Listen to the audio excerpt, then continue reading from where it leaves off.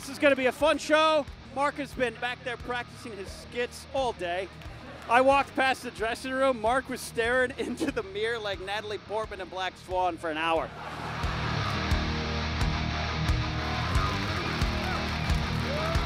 Please welcome Mark Ellis.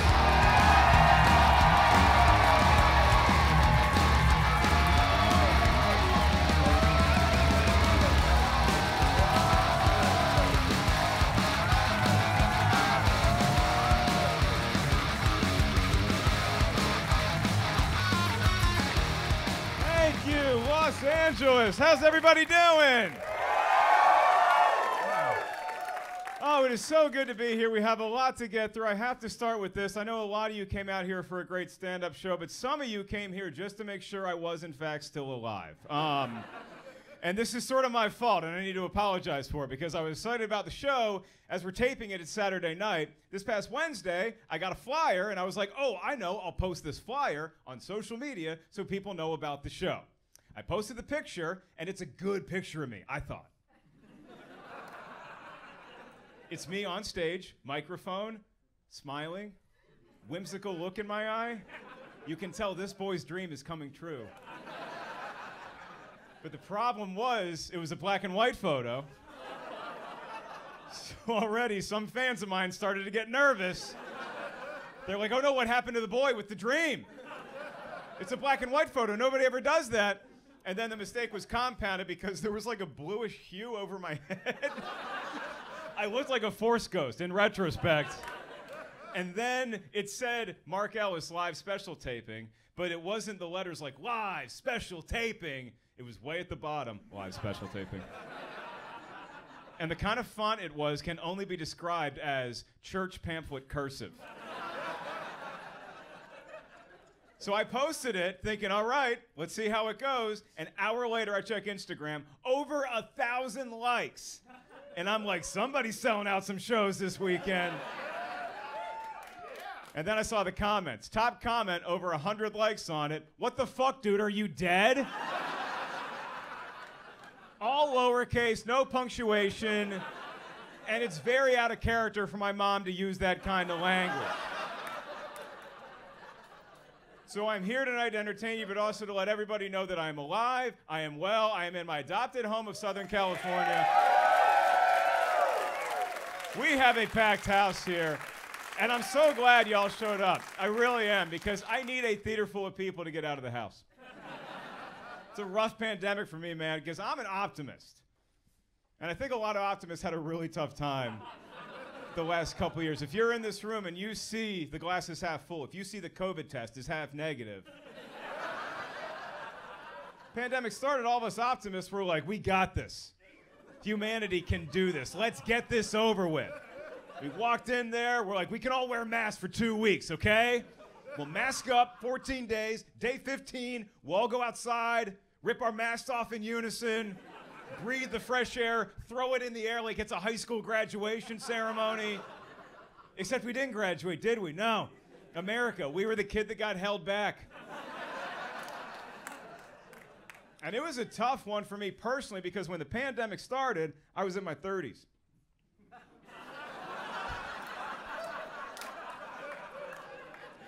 I marched into that thing a confident, healthy, energetic 30-something. Cut to me coming out, a tired, grizzled, broken 40-something. What's a TikTok? Who names a stallion Meg? Where are my Wednesday pills?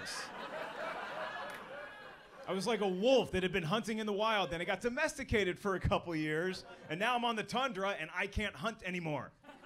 I'm just out there running with the pack. Guys, Postmates isn't gonna be here for another 8 hours, so... We all went a little minimalist, right? We all got a little isolated the last couple years. Everybody got a new hobby. Everybody got a new hobby. We got some bread people here. You know who got crazy is the air fryer folk. Yeah. Some of you fuckers with air fryers, y'all started out conservative, right? You got the air fryer. The first week you plug it in. All right, don't make any sudden movements. And what was your first meal with the air fryer? Let's just do one bagel bite. Get down, get down. And then week 2, everybody thought they were Guy Fieri. We got a whole cow. We're going to see if we can fit it into this one air fryer. I got a new hobby, too. I started doing drugs. Thank you. You saw my last special dog, Stepfather. You know I don't do the drugs, and, well, that's in the past. And I don't know what they were talking about in high school. Not only am I having fun, I think I'm hooked. It's a good time. I like the edibles. I like the weed. It helps me sleep, helps me relax, takes the edge off the blow.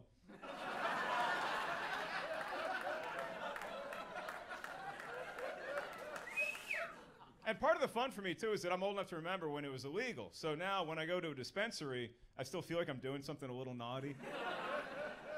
You know, I tiptoe in. Hey, man, you think the cops are here? There's a security guard at every dispensary. I go to this place in the valley called Ice Cream. But the cream is spelled with a K, so you know that ain't ice cream in my bag. And I acknowledge I started way too late. I'm way too late in the game. Like drugs, it's like skiing or golf. If you want to get good, you got to start when you're a little kid, right? Because nobody has good drug stories my age. That happens when you're young, right? Like, how old were you? Your first drug? 16? Okay. Was it the weed, or did you just slam the H right in your toes? What was the...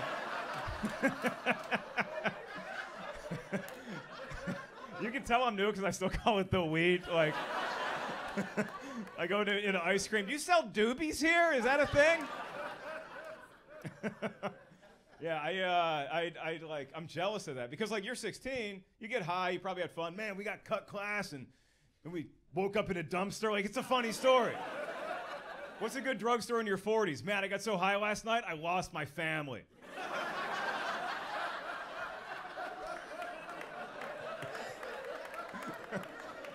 Yeah, me and the boys, we got baked over the weekend, and now we live in extended stay America. So I don't know how. And I'll still make rookie mistakes with it, too. I like to, usually my routine is I'll do my shows at night, and then I'll do an edible when I get home, watch my stories, and go to bed. Right? A couple weeks ago, I didn't have any shows. It was a Tuesday night. It was like 6:30, and I'm like, I think it's enough.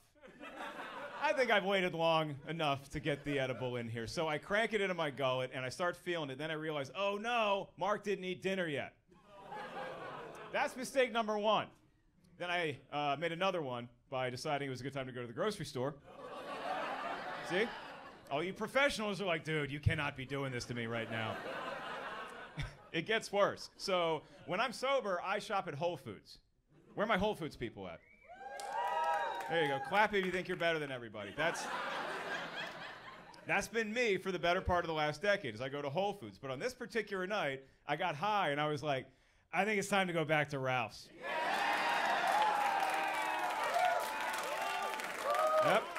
Yep. Ralph's, for my East Coast friends, it's like the Food Lion or the Wegmans. Up in the Pacific Northwest, it's like the QFC. It's the normal grocery store, but I've been going to Whole Foods forever. So then I got high, and I went back to Ralph's, and it was like I was skipping into Willy Wonka's chocolate factory. Oh, it was beautiful. Everything that I remember was there. The snacks, the desserts, deodorant that actually works. It's an amazing place. As soon as I walked into this land of miracles, I grabbed a balloon. It wasn't my birthday. I just wanted the balloon. And then I hit aisle 6. And aisle 6, for you Ralph's regulars, you know, that's the cereal aisle. Yeah. And to me that night, that was the Asgardian bridge to Valhalla. I remember all the cereals. Tony the Tiger waving me back. We missed you, bud. Because Whole Foods, they don't have a cereal aisle. If you're lucky, they have a lady handing granola on the way out. They have one sad shelf with a couple different cereals. The best stuff at Whole Foods is this stuff called Heritage Crunch. Sounds like it's from the Revolutionary War. Heritage Crunch? Heritage is another word for old. I'm not starting a new day with old Crunch. I don't want to eat Heritage Crunch. I'd like to speak to the captain of Crunch, if I may. Heritage Crunch sounds like Captain Crunch's racist grandfather.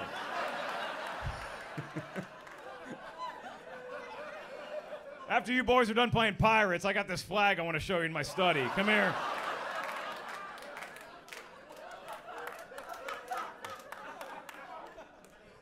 And all of us marijuana users got some good news recently. President Biden, he repealed anybody who ever had a simple possession, that's gone. You're pardoned. You're good to go, which is good news. It's good news. I don't necessarily want Biden himself doing the drugs. I love that every time there's an election cycle, every time we're looking at who the new president could be, the media always loves asking that question. Have you ever gotten high? Have you ever smoked weed? I remember the first time I saw it was when I was a kid, and they asked Clinton. And Clinton was like, I don't know, maybe. Why don't you come on back to my room, find out. And then they asked George W. Bush the question, and he did not understand it. And Obama was the first one. Obama was the first one who just flat out admitted, and he shocked everybody. So, have you ever smoked pot? And he was like, yeah. Really fun. So Obama admitted he smoked weed. Trump claimed he never did. And I don't know if y'all noticed, slight difference in temperament. Now, I'm not saying Trump doesn't do drugs, but if he does, weed is not the one he's been enjoying.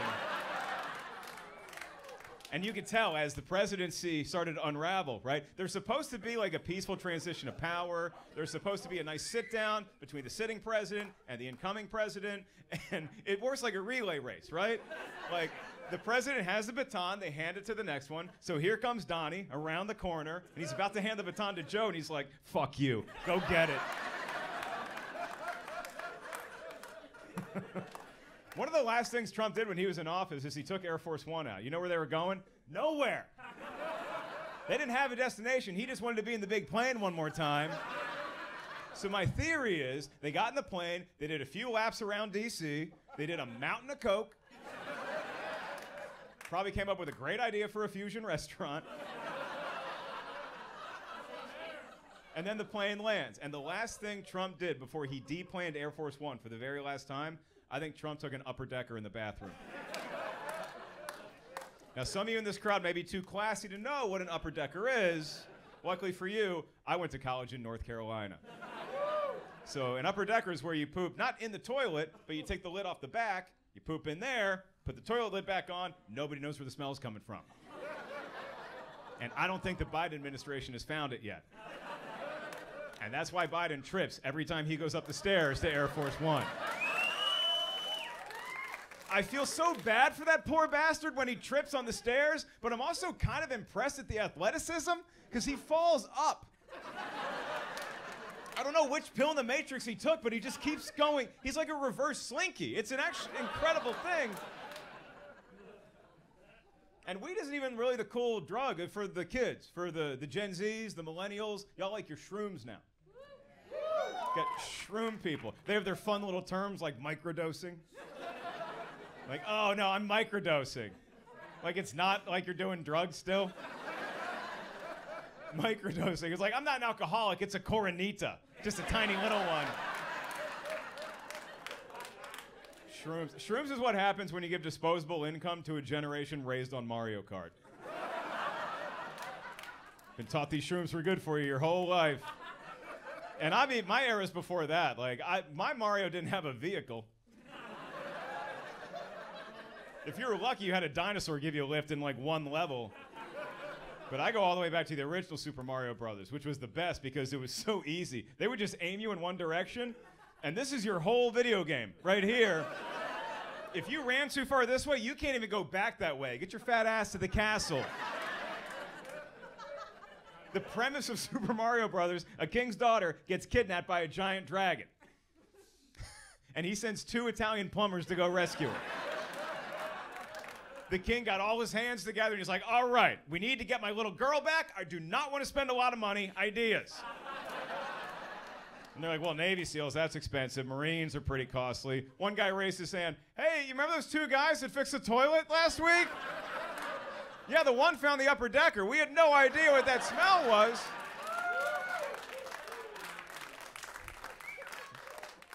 I'm a big sports fan. I love the NFL. I played college football on Xbox and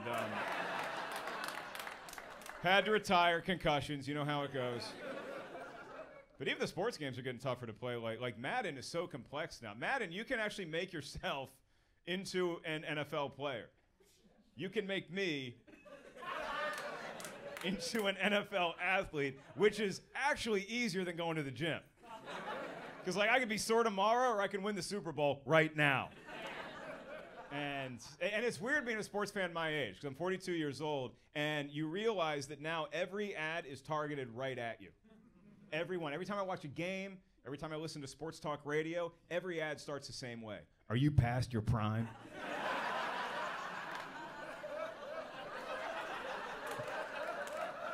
Do you not have the energy you used to? I think it's me they're talking to. Are you a little bitch, Mark? Who sang that? Trying to hop us up on energy, boys. Now I'm nervous. Every time I go work out, every time I go to the driving range, I'm worried Doug Flutie and Frank Thomas are going to jump out of the bushes, throw some pills at me. Don't take the bait, man. I'm too old to have energy. Energy's going to get me arrested. Go out after the show. You're going to see a bunch of guys in their 20s, and they have way too much energy. They're like, oh, it's Saturday. I got to fuck something or fight something. I don't know what it's going to be. And I was like that. When I was in my 20s, I wanted to date every woman I saw, right? Same thing in my 30s. In my 40s, I want to sleep. That's it. And energy, that's going to fuck up my nap. I love naps, man. I took the 5 p.m. today. I refer to naps like it's a train schedule. I took the 5 p.m. backstage, and that's my favorite one, because the 5 p.m. is where you go to bed, and it's light out, and then you wake up, and it's dark, and you're like, what the fuck happened? Where am I? Like, I thought about this. I love sleep so much, I no longer fear death.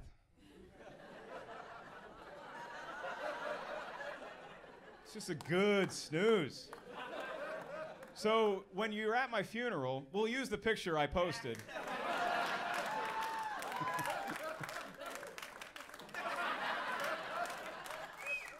But don't, if you get to eulogize me, don't do the normal stuff. Don't say Mark died doing what he loved. No, say Mark's dead, and now he's doing what he loves.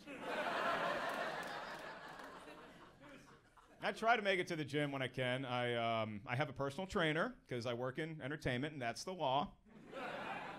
Seriously, all you dreamers out there thinking about moving to LA, here's how it works. You drive out to California, they stop you at the border, you surrender all your fruits and vegetables, and they hand you a personal trainer. Sir, you got to give us those avocados, and this is Cricket, your trainer. Enjoy. They're just so optimistic and positive all the time. Like, I go to the gym, and they're like, all right, Mark, today's leg day. And I'm like, leg day, how do you think I got in here? We're good on the legs. They demo the movements for you, which is a little intimidating, because they show you how to do it properly, and then I have to follow that. And they're like, Mark, here's how you do a deadlift. And I'm like thinking that's how a 28-year-old does a deadlift. I'm 42. My deadlift is call 2 of my friends. Hey, you assholes want free pizza? Help me move this couch. Get over here. It's still going better than it was. When I first got out here, I didn't know what to do. I joined a gym called 24 Hour Fitness. And it sounds like a good premise, right? It's open all day, all night. Problem was, back then, I was chubby, I was robust, I was portly. I'm trying to think of other phrases that aren't the F word. That we're not supposed to say. The thing I called Mario and Luigi, I'm not supposed to say that. I feel like I can say the word fat. Most of my best friends are fat. So...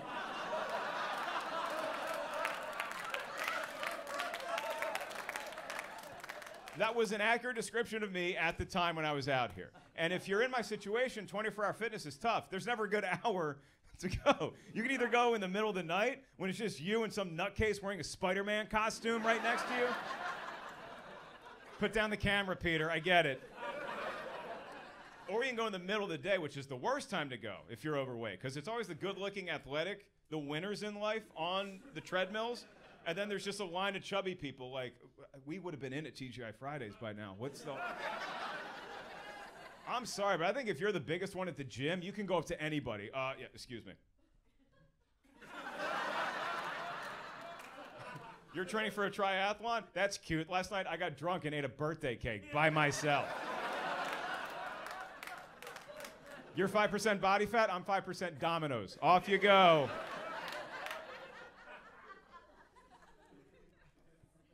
Yeah, that's the phrase, man. Past your prime. And I'm not ready to admit that I'm past my prime yet. I will say this is as good as it's going to get. So, any of you ladies thinking about it, tonight's the night. And every time I'm talking to a girl who's younger than me, I feel like a desperate stockbroker. like trying to talk her into a stock that I know is shit. Because guys, when you're in your 20s, in investment terms, you're like gold, you're silver, you're precious metals. You're gonna last forever. Once you hit 40, you're cryptocurrency. You know, like I look good tonight, it could all be gone tomorrow. And you have to make do with what you have. We have pills for some stuff, we have surgeries for other things, but nothing's gonna make these hands any bigger. I don't care who you voted for, these are Trump hands, we can all admit that, right? These are just tiny little, grabbing any pussy power documents before you leave office. And if you look at it throughout the history of time, every dictator had tiny little hands. That's why they had to be a dictator. Every cult leader, tiny hands. Every one of them. Jonestown, Nexium, Peloton, they all have tiny little hands just begging you to stay with them on this journey. Keep pedaling the bike, Mark. Hands are going to stay this size. Feet aren't going to grow anymore. I'll be honest, once you hit a certain age, this doesn't work as well. I'm not ashamed to admit it. My reproductive area, it's about as effective as the Johnson & Johnson vaccine. You know, like it's probably going to be okay. Let's. I got a 66% completion percentage. Let's go in the bedroom. That was the thing that bothered me, is like, I was all for a vaccine. I wanted a vaccine, but the way we rolled it out, this kind of thought was dumb because, like, people think that Americans want free. We don't. We don't want anything free. We say we do. I want free health care. Then you got free health care. I don't trust this shit anymore. We want exclusive. Okay? We don't want free, we want exclusive. Think about it. You came to the show tonight. If everybody got a free t-shirt, you'd be like, look at this cheap piece of shit. But I could take this whole crowd to a basketball game, and the mascot comes out with the t-shirt cannon. You're losing your goddamn minds. Give me the shirt! Give me the shirt! So next time there's a pandemic, I want a vaccine. Don't get me wrong. I want there to be a vaccine, but just don't announce it, because we can't handle it. It's going to get politicized. It's going to get divisive. Make the vaccine and just put it in McNuggets. Yeah. You vaccinate the McNuggets, the whole pandemic's going to be over in 3 weeks. And then when it's time for our booster shot, the McRib is back for a limited time only. I thought you retired it. Well, monkeypox brought it out of retirement, baby. You know anti-vaxxers would find out, though. They find out we're spiking the McNuggets with medicine. They'd be protesting outside Mickey D's. You didn't tell us what you're putting in the McNuggets.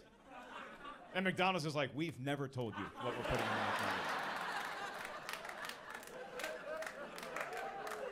the McNuggets. You think the clown tells us what he's doing up there? We don't know. Go to McDonald's after the show. Ask them what's in a quarter pounder. They're like, there's some brown. It's a little thing of orange, I think. They always have their excuses, you know, their conspiracy theories. Some people thought they were getting microchipped when they got the vaccine. They thought they were getting microchipped at Walgreens. That's where we're keeping them, really? That's where the government's storing the microchips?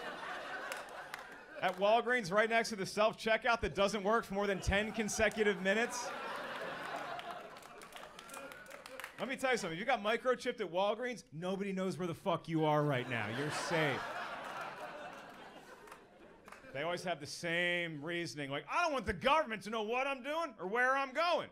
3 hours later, we tell them, we're all Buffalo Wild Wings. Get in here, selfie.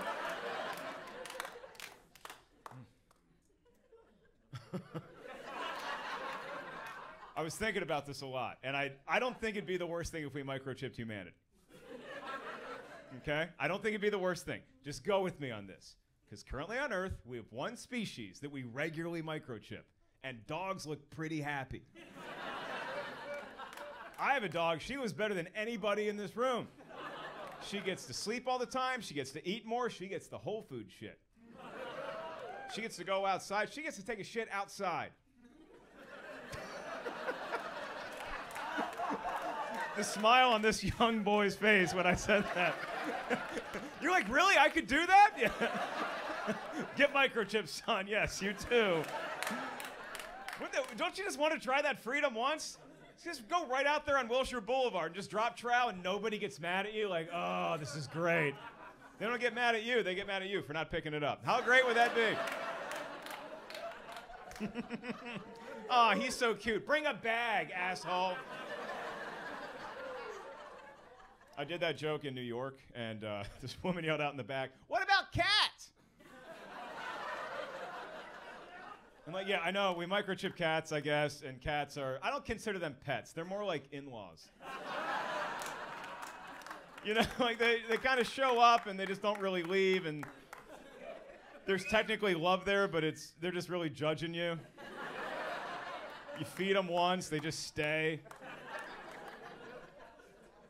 I don't know. I did have I was suspicious of the vaccine recently because I don't know if anybody else is going through this. I can't remember shit. Like, my memory's awful, and it's the kind of memory loss where if you're looking for your keys, then you're like, oh, I was holding my keys the whole time. Or like, I can't find my sunglasses, they're on my head. Or how long have I been driving this car for? Ooh, this is not good. And every time that happens to me, my knee-jerk reaction is, that's the vaccine. Never once did I consider it might be due to the fact that I now do drugs every night of my life. That never came up in the thought process. You know, couple edibles, some beers every night. I don't know why my brain's foggy. It's got to be that one shot of medicine I got 8 months ago. But I did discover a hidden benefit to marijuana. A hidden power to marijuana is that now documentaries last forever. Because I'll put on a documentary high, I'll watch 20 minutes, fall asleep. The next night, I go to pick it up, and I'm like, I don't remember the last 15 minutes of what I watched last night. I think it's time to go back to one-part documentaries. They're getting a little too beefy. Not every story needs 10 parts. I watched a 13-part documentary on whether a woman fell down the stairs or not. That's the whole documentary.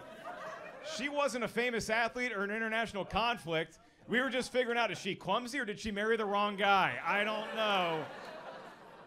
And I was riveted. I was like, did she fall? Was she pushed? Why do I care about this person? When I was a kid, I watched a documentary on the formation of the universe. 1 hour.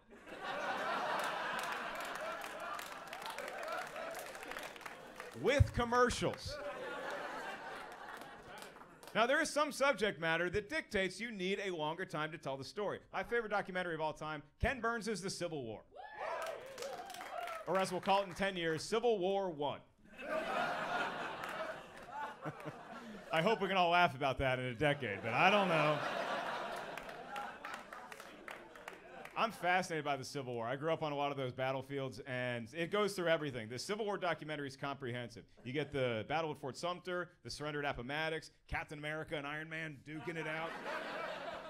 But the most fascinating part of it to me is the assassination of Abraham Lincoln. So, as the story goes, Abraham and Mary Todd, they saw a play that night at Ford's Theater after a long day of vampire hunting. Can anybody name what play they were at? Oh, I have the best goddamn fans in the world. They're like, all right, we can't just yell it out. We'll raise our hand and hope he calls on us. All right, you, guy that really wants to take a shit outside. What do you, what's Our American Cousin? We were looking for Jersey Boys. He was actually singing Jersey Boys. No, you're right. It was Our American Cousin, and you can still go see Ford's Theater. I grew up in D.C. You can still go to Ford's Theater, see the balcony. You can see next door where John Wilkes Booth snuck in. It's a Hard Rock Cafe. Right? So John Wilkes Booth had a big bowl of Heritage Crunch, and then he starts needling into the Hard Rock Cafe. It's a genius plot because nobody's going to hear a gunshot when we're rocking out to Def Leppard. So Booth jumps in, he caps Lincoln, and he was a known actor at the time, and you thought fuckers could get canceled today. He shot the president, and then being the thespian he is, he made a show. He jumped on stage, broke his leg in the process, but landed, and he said to the crowd, "Sic semper tyrannis." which is Latin for thus to all tyrants, but I have a feeling not a lot of people in here knew that. And it's nothing against y'all, I didn't know it either, but man, crowds were educated in the 1860s. This guy just shot the president of the United States. He jumps on stage, says shit in Latin, and they're all like, wow, okay, I get it. I see what he's doing. The other actors are on stage like, do I yes and this? I don't know.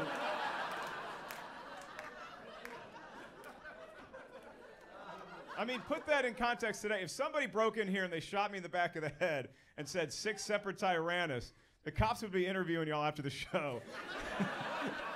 Did he say anything? I think he said something about Antifa. I really don't.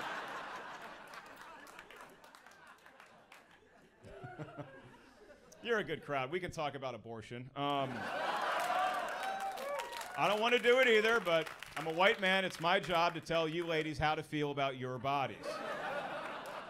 I don't have a uterus. Here's what to do with yours. Those who can't do, teach.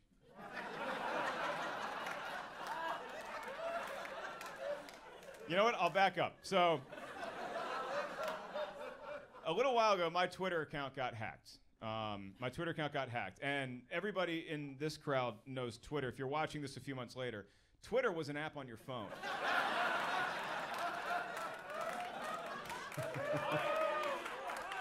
Where you could get some information and you could realize that the thing you've loved your whole life is actually stupid. And so my Twitter account got hacked, and I verified, have the blue check mark. Before the Bird had a yard sale, I had the verified. And so it's my blue check mark, it's my name, it's my picture, but I couldn't get in there. It was a scam, and the scam posted from my account, which people trust, hey guys, I know times are tough right now, but I'm selling PlayStation 5s for $50. And I'm donating all the proceeds to charity. And this happened to be the day when Roe v. Wade was being overturned. And so on my timeline, a lot of women I follow, a lot of women I admire, were saying very important things. One of the prevalent themes of that day was, where are all the men right now?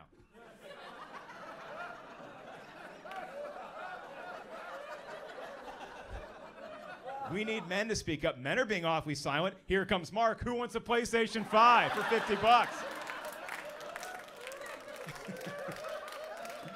The skirts are dealing with something. Come on, boys. Let's play video games.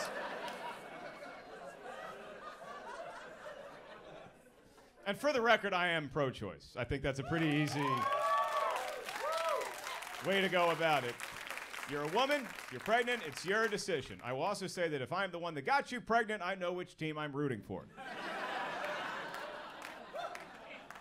But it's not my call. That's the problem. Men always want to get involved. We look at everything in terms of competition, in terms of athletics. So we want to be on the playing surface. But in this particular ball game, we're not on the playing surface. We're in the rafters just cheering for our side. You know? Good luck, honey. We don't want it.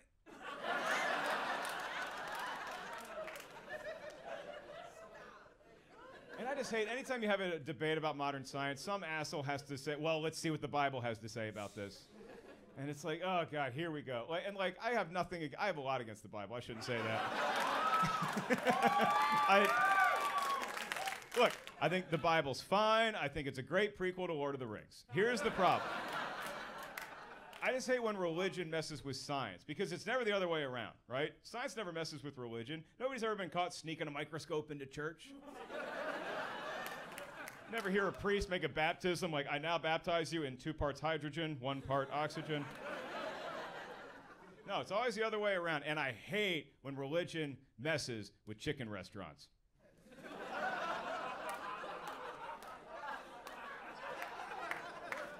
Y'all know exactly the one I'm talking about. Because it's Saturday night and you got about an hour to get there.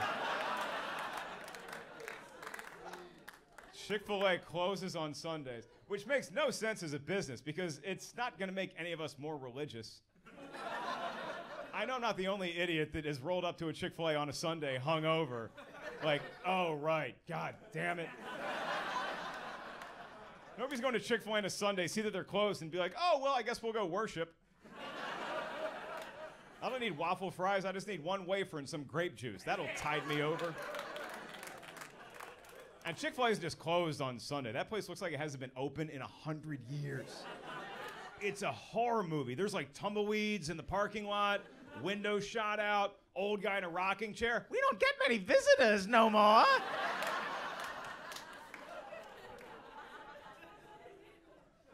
And I'm not saying the Bible can't teach us some stuff about modern life. For instance, the very first Karen is in the Bible. Yeah. Very first book, the book of Genesis. You got Adam and you got Eve. And God said, okay, Adam, Eve, here's the deal. You can do whatever you want in paradise. There's just this one tree I don't want you to touch. Cool? And Adam's like, got it. And Eve was like, I'd like to speak to a manager. I just feel like if you're going to make a law that governs women's bodies based on belief, it needs to be the belief that every woman subscribes to. So make abortion legal only when Mercury's in retrograde.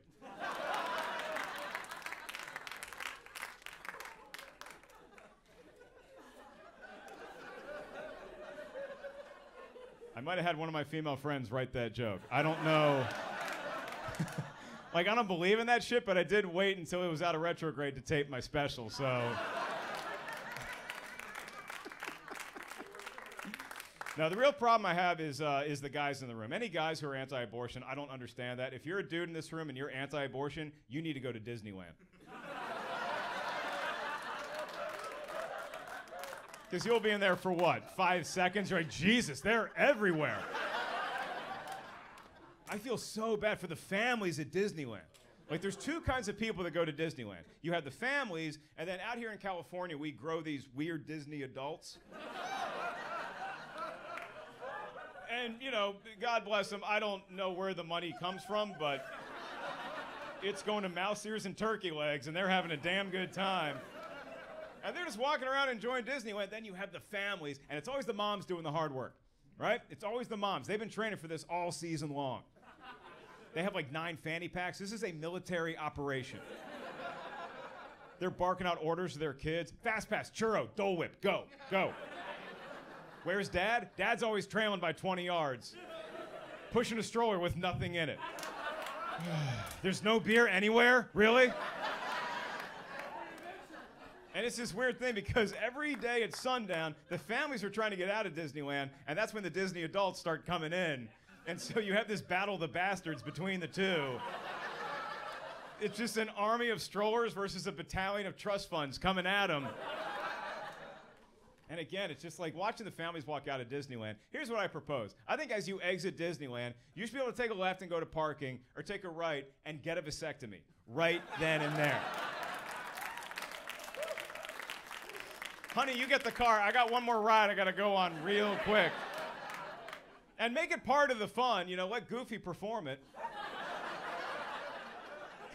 Put a sign up, Mr. Toad's Urology, and you get in the office, you're waiting, the 7 dwarfs march in, Doc gives you the anesthesia, here comes Goofy in a smock, Hilk, you're done.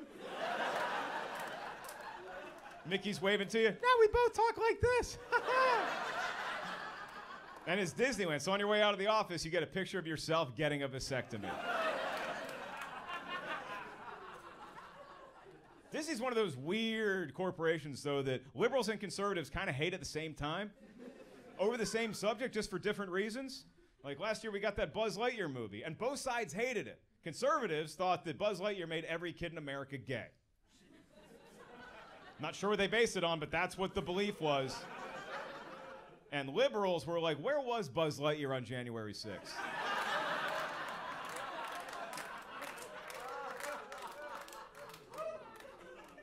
But you can't hate Disney. You can't. They own everything we've ever loved. Like, for instance, for me, big Star Wars fan. We got Star Wars fans here. There we go. I love Star Wars. Favorite Star Wars character, sir? Who you got?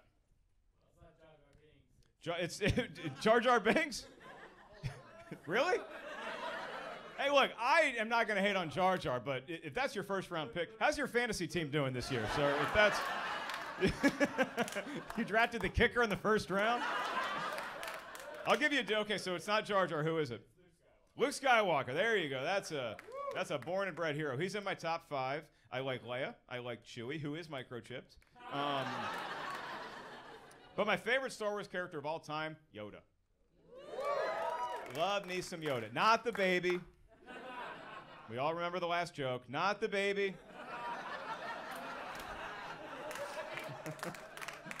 I like OG Yoda. I like Yoda. And it's not because Yoda's wise. It's not because Yoda's powerful. I love Yoda because Yoda's 900 years old. 900. Yoda's a 900-year-old man, not one sexual assault allegation against him. Not one. He's been on the Jedi Council for 700 years. Never a secretary. Never a Christmas party. Never a road gig in Jacksonville. Legal, she looked. Never happened once. You ladies imagine getting a DM from Yoda in the middle of the night? Just says, up you? Yoda's on the straight and narrow, man. He never got tag hash to mead. Of all the jokes you're going to see tonight, that was the hardest fucking one to pull off. That little Muppet. That syntax is something special, man. And I am not a Jedi. I do know this about Star Wars. The fans are spoiled. Like, you fans that are so spoiled. Because you have 12 movies, you have a new episode of a TV show every week, and you still find flaws. You're like, I don't know, that speeder's bright pink. Really? Is that what we're doing? Why don't you take the DeLorean back to my era, when I was a kid, in the 90s, when we had to read new Star Wars. Yeah.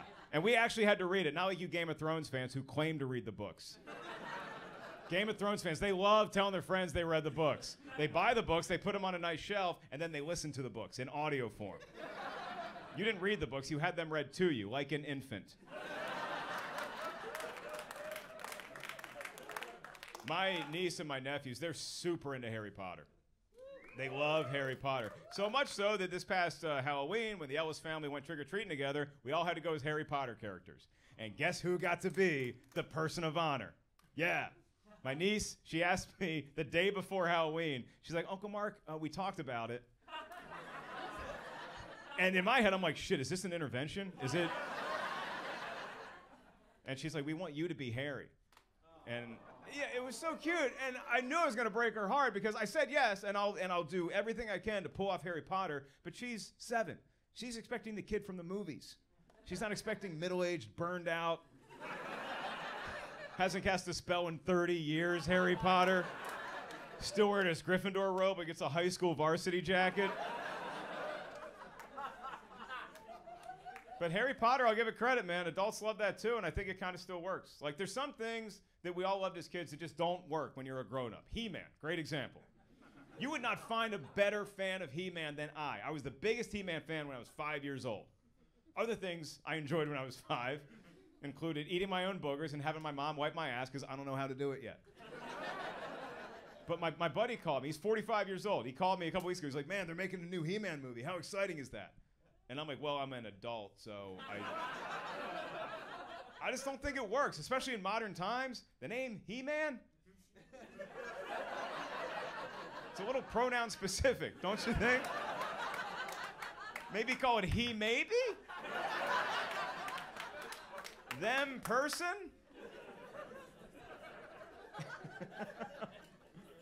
Sometimes characters will just let you down, though. Like, the biggest letdown for me was Batman. And I'm not talking about the movies. Like, all the movies are cool, but just actually knowing the character. This happened a little ways back. There's an animated show in the Batman universe about the character Harley Quinn. And the writers put a joke in there. And about Batman. They said Batman was going down on Catwoman. And Warner Brothers nixed the joke. They said Batman doesn't do that. Yeah, apparently Batman is the DJ Khaled of superheroes. He doesn't go south of the border, okay? And it's like their official quote was, good guys don't do that. And if that's true, that means get the handbasket because I'm going to hell.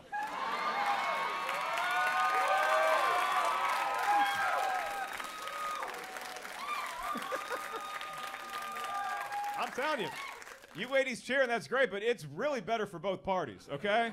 Because sex is fun, but that's where babies come from, so I'm nervous. And when you're having sex, sometimes you open your eyes at the same time. It's like, oh, hey, okay, I'll close first. And there's just weird rules to sex. Like, it's the most fun thing you could do on earth, yet you're a creep if you smile during it.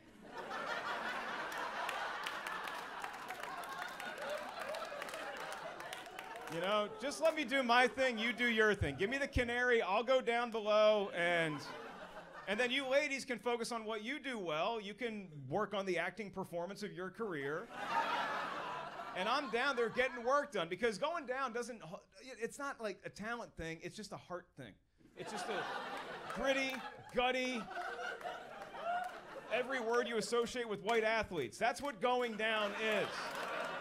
You know, just try your best and just never give up. And that's why Batman's mopey all the time, because he can't please a woman.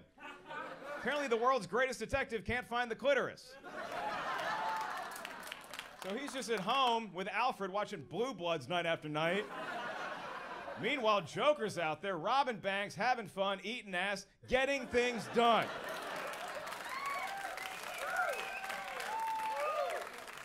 You know, as you all let me talk more, you realize why I'm single? Which not only do I love being single, I think all my married friends actually love that I am single. Because all the females that I'm friends with that are married, I'm their little experiment. You know, if they love trying to set me up with somebody. And my dude friends, they adore me, because I'll get a text like, hey man, what are you doing right now? And I'm like, well, it's 2:30, so I'm watching ESPN, then I'm gonna go take a nap. And they're like, can I come over? Can I nap with you, Mark? Like every couple, sometimes you just need an outlet. I'm your wingman. Come on over. Hang out. Remember what it used to be like. Because I don't know if it's gonna happen for old Uncle Mark. I don't. And I don't really care about it, because we all know that like person who, they're in a serious relationship, they break up, and then they're just not themselves until they meet somebody else. Like I have a friend, they broke up, and then the next week they met somebody new, they're already saying, I love you, they're planning trips together. That's not my speed. Okay? I break up with somebody, I need a good 6-7 years to really think about what happened, you know, where she went wrong. I do like the dating event, though. Like dating, it's an event for me. I get up for it, I get excited about it. First date with me, awesome. You're gonna have a great time on the first date. I have some funny stories, I'm charming, I can usually cover the bill. Second date, that's when it starts to go downhill. Second date, you're like, he really likes Van Halen. Third date, you're like, he fell asleep at the table. Can I leave? I don't know what to do.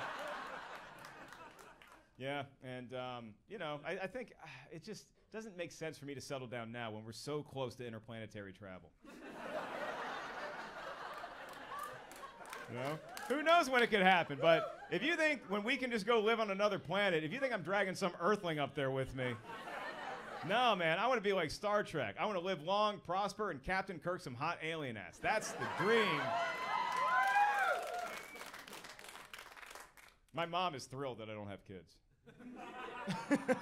So much so that I'm like a little offended. Because she'll say things to me that she will not say to her other 2 kids. My sister has 1 kid, great. My brother's got 2 kids, awesome. I got a dog, and she's like, are you sure you're ready for that responsibility? And kids in general, they just like, I just feel like we're past the golden age with kids, you know? Like the 1600s, that was how you do it. The 1600s, you could have 10 kids, 2 of them make it, you're father of the year. There was no pressure about modern society. There was no worry about school shootings or virtual reality. You had one rule back then. Don't talk to the cursed goat. Everybody had a farm. There's fun animals. Just that one googly-eyed one, we think it's a witch. Don't talk to that one. The Quaker Oat guy said it put a curse on us if you looked at it, so don't do that. But now, man, kids. I just don't find a lot of good reasons to have kids. I'm not sure. Well, one of the ones they used to hear is, oh, I need to propagate the species. There's 8 billion of us on Earth. If Earth was a nightclub, the fire marshal would shut it down. Had a buddy, he's like, oh, I just kind of wanted a kid because they're cute. Oh, if you think kids are cute, you've only seen the first 10 minutes of Gremlins. The best, though, is one of my friends has 4 kids, and he's like, I don't know, man, I just wanted something to, you know, give a legacy to me. Like, he literally said, I just want something to outlive me. And I'm like, dude, you wanted a turtle. All right? Turtles are much cheaper. Kids, well, eats you out of house and home. A turtle, one head of lettuce keeps it satisfied for like a decade. You want kids, but you're on a budget? Turtle. Yeah, and it's a funny situation in my family too, because like currently there's 2 single people left. There's me and my mom. And I do okay, but my mom is out there. You know, she travels the world, she meets interesting people, but sometimes it happens where you don't expect it. Like she started hanging out with a guy who lives up the street. And we've had that house for 30 years. He's been there for 30 years. We have both been in that neighborhood for so long. When I was a kid, I took his daughter to a couple high school dances. Yeah, and remember, boys, going to pick up your date, so nerve-wracking because you're in your suit, you're sweaty, you ring the doorbell, you know she's not answering. She's got to do her Belle, Beauty and the Beast walk down the stairs. So it's the dad, and he just opens the door and he's like, you have her home by 10:30, young man. I'm like, yes, sir. So this past Thanksgiving, I was home, and guess who came to pick my mom up? Yep. Oh, I was waiting. It was 3:30 p.m. and I was just sitting in a rocking chair waiting. He rings the doorbell, I answer, and he's like, hey, Mark, I'm here to take your mom out. And I'm like, 10:15, motherfucker.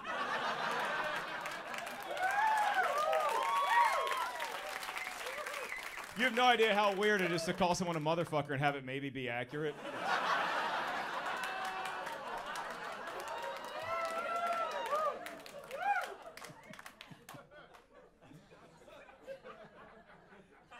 She was seeing this other guy too who has Netflix. Like, and I don't know what my mom does. I think they're just friends, but I don't know if they Netflix and chill or they Paramount Plus and snore. Whatever they do is fine. But she said he has Netflix, and when I tell you he has Netflix, I mean he still has Netflix. Send DVDs to his mailbox.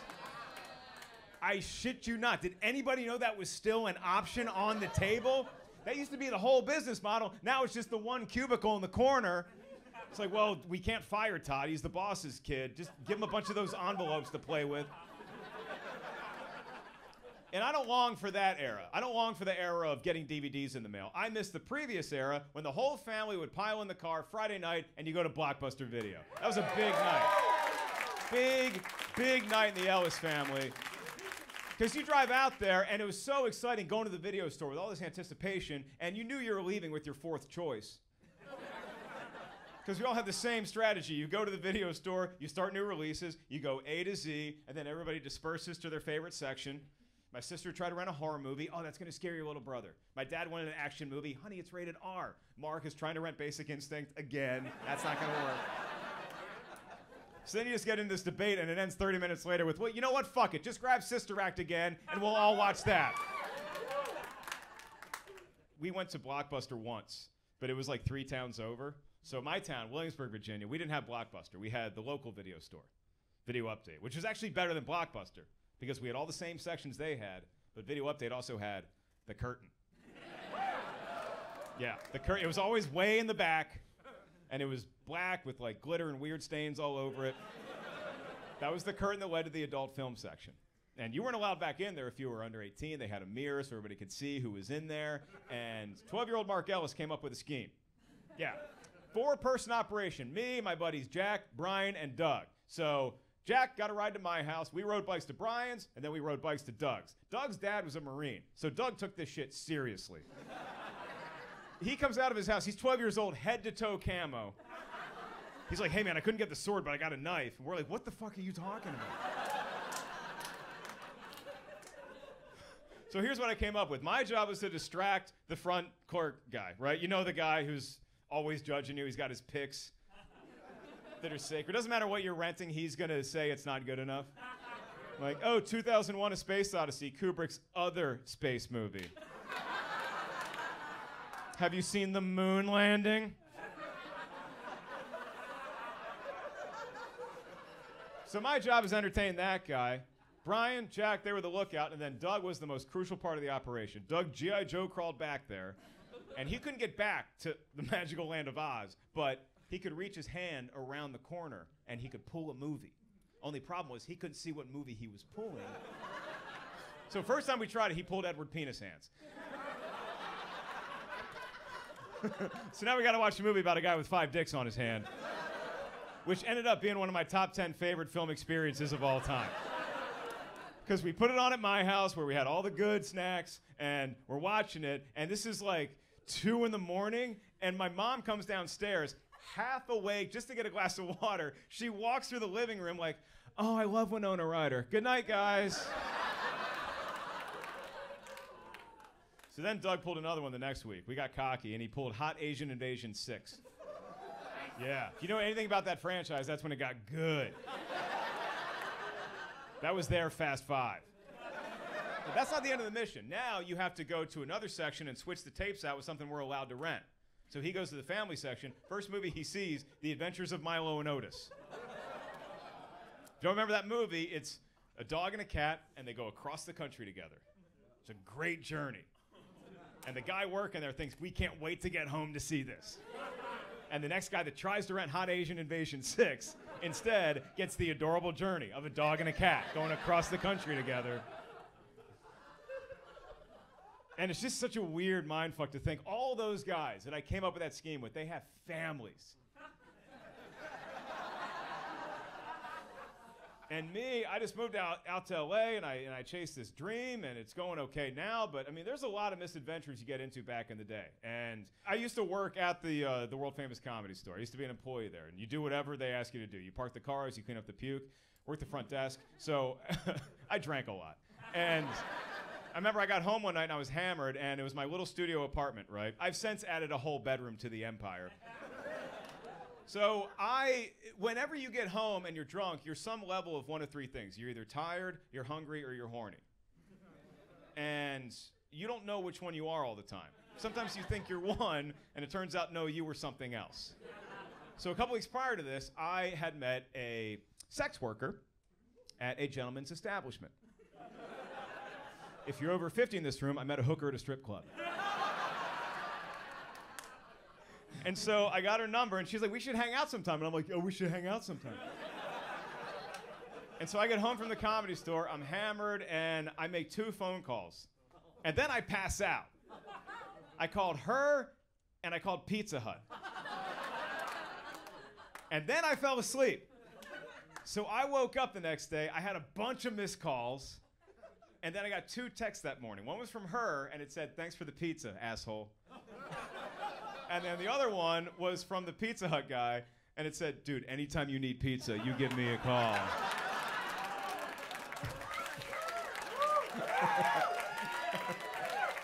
Nobody out pizzas the Hut, but I out pussied the Hut that night. Yeah, but you get older in life and you think, oh wait, there's more stages to this whole thing than we originally thought, right? Because when you're a kid, you think, oh, I'm gonna grow up, I'll meet somebody, I'll get married, I'll have kids, that's the end. No, I'm here to tell you, if you're still single and you're my age, there's more to life. There's more phases than you were taught. I just entered a new one that I never knew existed. Nobody told me about this, but now I'm in the phase of my life. A lot of my married friends, they're getting divorced. My friends are coming back.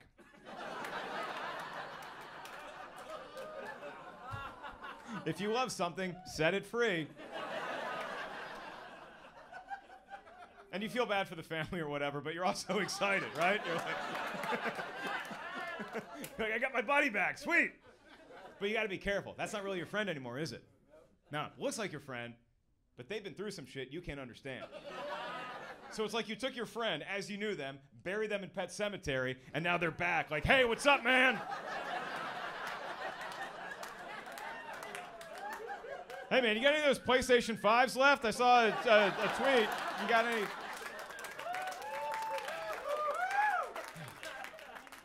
I do sincerely want to thank you all for coming out tonight. You guys have been a fantastic crowd. And really, this was the exact scenario that me and every other comedian was envisioning when we were in lockdown and we couldn't perform in front of you all night after night. And you just think, when am I going to get back here? Because when the lockdown started, I actually was in Vegas and I had to scramble to get a flight home. So when you're scrambling to get a flight home, what airline do you use?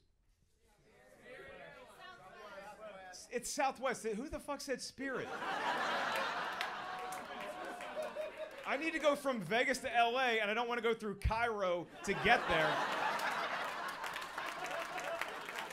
Spirit isn't an airline, it's an escape room. No. You want to fly Southwest. So I flew Southwest. I have money. And I think my letter was like G, and I didn't know they went that high. But I'm sitting on the plane. I'm in row 38, 6S. And I'll never forget as long as I live. Like 15 rows ahead of me, a guy sneezed. And for the first time in my life, nobody blessed him. Not one of the 3 nuns sitting right behind him blessed him. And it was weird. It was like a good sneeze, too. It was like that old man sneeze, that aha! Like they're really sick or they just found treasure. Aha! So he sneezed once, nobody blessed him, we all got silent. He sneezed again, and we murdered him. He's dead. And that story warms my heart for 2 reasons. 1, I got to kill a guy. And 2, a couple months ago, I got to go back to Vegas for the first time since the pandemic, and I got to work there. And it was awesome because Vegas was back and people were gambling and restaurants were full and it was awesome. And I was reminded that there is a fantasy to doing stand-up that is not the reality. There's a difference. You have your fantasy of what you think the job is and then the reality of what the gig actually is. So the fantasy of stand-up is that you're going to go on the road and you're going to entertain audiences and you're going to make a bunch of beautiful women laugh. And then one of them is going to come back to your hotel room with you and you make love all night long. Hasn't happened yet. But I've only been doing this 17 years, so there's still time. The reality is you go on the road, you make a bunch of beautiful women laugh, and then you go back to your hotel room alone, and the sex is always happening right next door. I've heard a lot of people have sex. And it's fun now. But back when I was a young comic, it freaked me out. First time I heard it, I didn't know how to react. Because when I was a kid, I never heard my parents have sex. They wrestled a lot, never heard them have sex.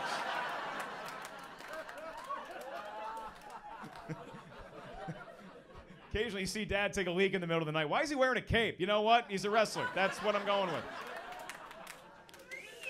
So first time I was on the road and I had it, I was doing a gig somewhere in the Midwest, and like the painting on my wall was vibrating. And what do you do in that situation? Do you call the front desk and complain? Do you ride it out? I was like, look, I'm going to give them 10 minutes. And then I came. So I'm like, oh, boy. This escalated quickly. So then you just wait another 10 minutes and you bang on the wall. Hey, I'm ready to try again. Sorry about that.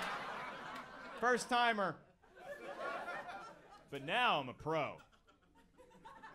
I'm good. Best time I ever heard other people have sex, which is a great way to start a conversation at a dinner party. Best time I ever heard other people have sex, San Diego Comic-Con, 2018. Oh, what a time it was. And it was so beautiful because it was nerds doing it. You know? And like, the misconception about us nerds is that we don't have sex. That's not true. We don't have a lot. But when we do, you ever see a raccoon eat a filet mignon? It's not gonna last long, but man, you'll remember that the rest of your life. So I'm in my hotel room, it's Saturday night, 3 a.m., I'm about to pass out. I hear the door next to me close. And by this point in my career, I know the difference between like one person and like an excited couple. This was the latter. So these people get back to their room, and the first thing that turned me on that they might be doing something lovemaking like was not the sounds of passion. First thing I heard, music. I heard the faint strains of a classic John Williams theme song. These people got home from being at Comic-Con all day, eating hot dogs, reading comic books, and they said, tonight's the night that we make love to Jurassic Park. Yeah. You know, I got out of bed and opened a beer. I was like, this is going to be fun. I'm yelling lines from the movie. Hold on to your butts. Use a condom. Life finds a way. And I knew it was getting good. I knew one of them was about to have the moment because it was loud, the music was swelling. On my nightstand, I had a glass of water, and it started to ripple. And I tell you that story not to embarrass anybody. No, if you're in LA for the weekend, if you're going on a trip soon with your significant other, I want you to get in a hotel and have the loudest, most boisterous sex of your entire life. I just want you to realize we can hear you too. So make it fun for everyone. Right? Yell out something that's going to make me laugh. Yahtzee always works. Go board game with it. You sunk my battleship. I'm a nerd, so whenever I climax, I say, Chewie, we're home. Make it competitive, and you're winner! Ladies, don't do this thing you usually do, ladies. Don't do the oh God, okay? Oh God, oh God. God can't hear you. I can. Make it fun for me. Do your favorite fast food jingle. Right there. Ba-da-ba-ba-ba! Go political. Epstein was murdered! Make it historical. Oh, right there, right there. Sic semper tyrannis! My name is Mark Ellis. Thank you guys so much. Thank you.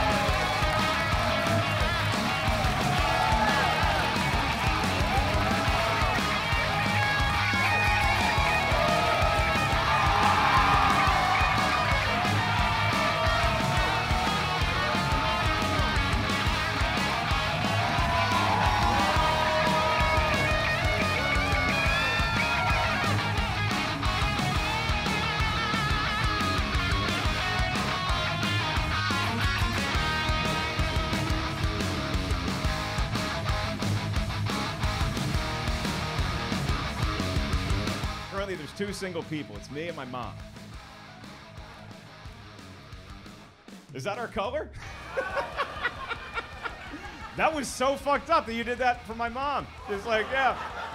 I think my dad's up in heaven like, hey, don't talk about your mom being single like that, son. Kill the lights. Get rid of the bit.